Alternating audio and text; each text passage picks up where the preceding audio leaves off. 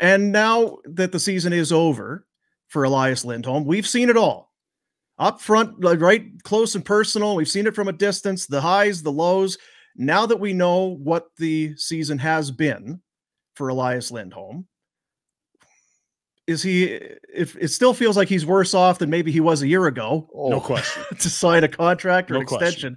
I do think there was some value back from where he was, let's say, before the playoffs started, though. It's a year that cost him some money. Okay.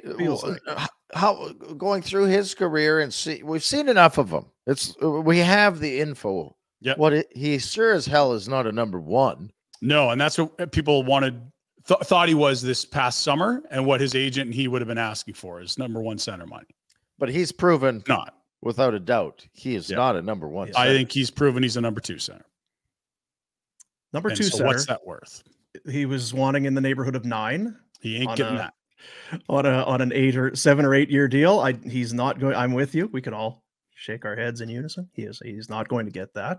And he's also one of those guys too. You like him, but he's not an necessarily offensive. He contributes offensively. There's some offense there, but he's not really a shutdown guy either. You don't really hear him in the Selke conversation. I see you scrambling.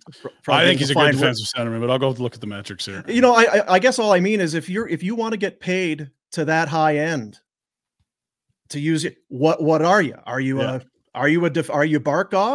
Are you Draisaitl? Like, what are you? And there's nothing wrong with being somewhere in the middle, but it's a bit of a head scratch when it comes to just what it's going to take to get him under contract. Yeah. So if he wanted, let's say, call it, 9 a year times 8 is, let's call it $70 million. If that's what he was asking for from the Flames in the fall, that's number one center money, not elite all-star money, even though he went to the freaking all-star game. What a joke that was. Sure.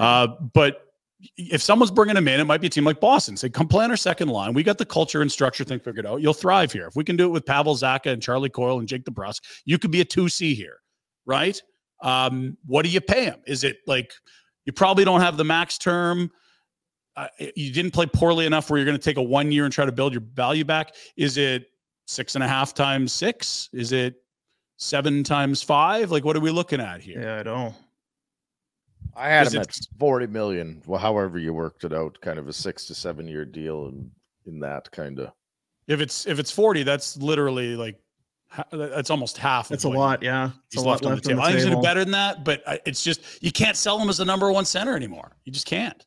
A year ago, you could have. Well, and he's, or at least his agent could try to. Like you said earlier too, Dean, about Zadorov, it's free agency. So he'll probably get a little bit more than he's worth. Where do you want to go? What do you want to be?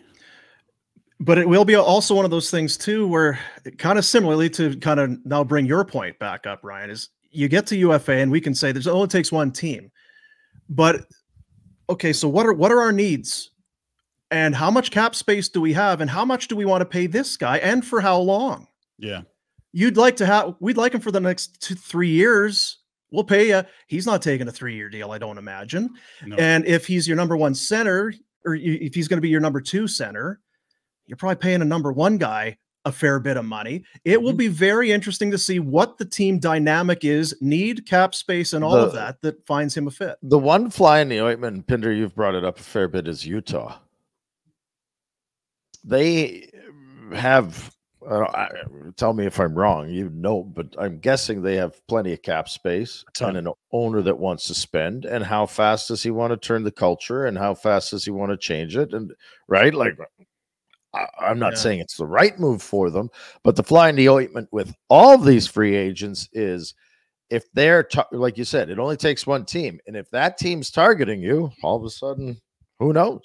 They got $43 million cap space, and that team has been run like they were owned by a guy that was really, really cheap and didn't want to spend, because they were. And now they're owned by a guy that wants to make a splash in a new market, has an appetite to win, and they've loaded themselves up with draft picks. They have, in the next 3 years alone, 10 second rounders.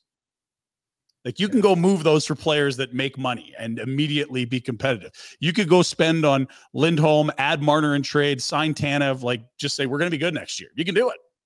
Like, it's you add Lindholm and then trade for his buddy Markstrom. Sure. I mean, I don't know that they need a goalie, but yeah, like Ingram led the league in shutouts. But yeah, you can do whatever you want. Whatever team, you know. New Jersey, he could play in New Jersey. Could they use a centerman like Lindholm? Feels like a devil to me. Hey guys, thanks for watching. Be sure to check out more of our content right here on the Flames Nation YouTube page. We had a bunch of great long-form interviews. You can check out some videos we've done as well outside of the studio. And of course, if you want more writing or merchandise stuff, flamesnation.ca or nationgear.ca. Appreciate you watching.